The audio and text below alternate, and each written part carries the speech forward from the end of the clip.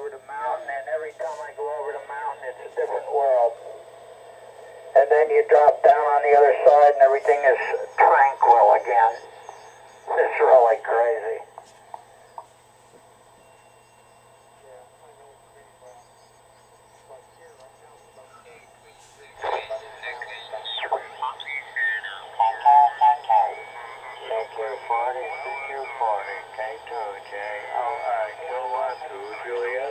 India calling CQ.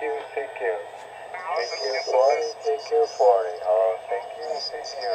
K2JOI calling you back.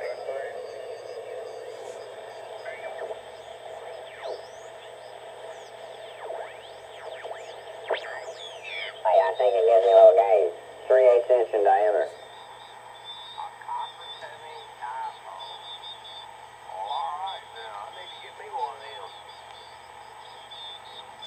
It sure makes a difference, and I tell you what, I run my parachute cord down through the center of it. Excuse me, I got some, a donut, not donut, but a dipping stick or whatever in my mouth. But that thing, I mean, it really performs well on 75 meters, and it does a great job.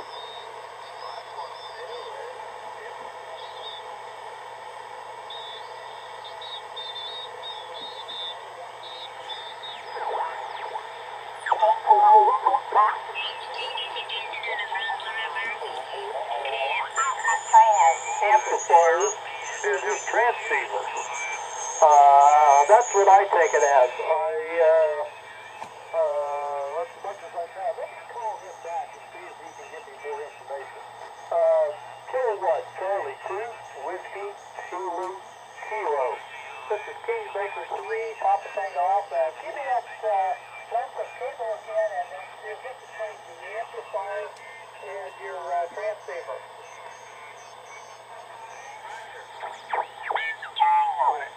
And I found it when I got somewhere around a 9-10 inch diameter roll of coax with about 6 turns on it.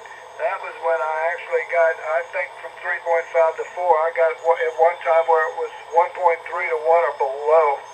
And that's crazy to think an antenna can do that on 80. But it still seemed to be performing great. And I don't know. Above that, I was scrambling around here trying to find that spreadsheet. I thought I still had it somewhere on the desk here, and it probably is. I haven't been able to get my hands on it. I was going to give you a sampling.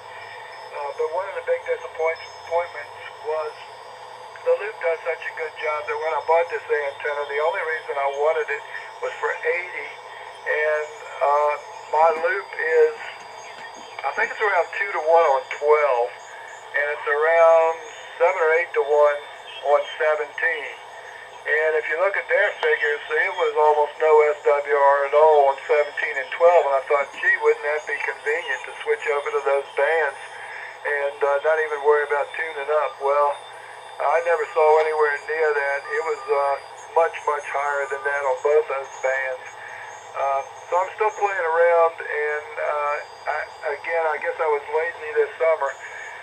What I really needed to do is get 100 feet of coax down and put ends on it. At the time, all I could find to hook up to it was 65 feet, far shorter than what they recommended. And, but I don't know, I guess I was just too lazy to break off from playing with the antenna and go make up another feed line for it.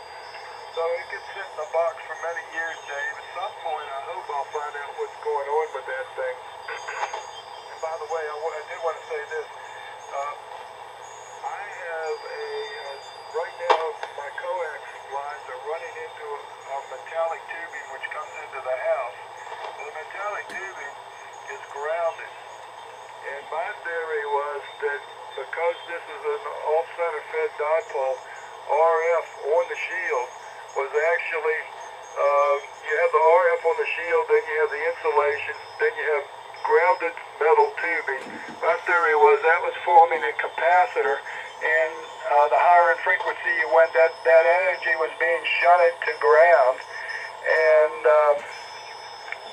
but again, I don't, when I tried to do it with the 65 feet of line, my idea was to bypass that metal tubing, connect it to the back of the transceiver, run 100 feet.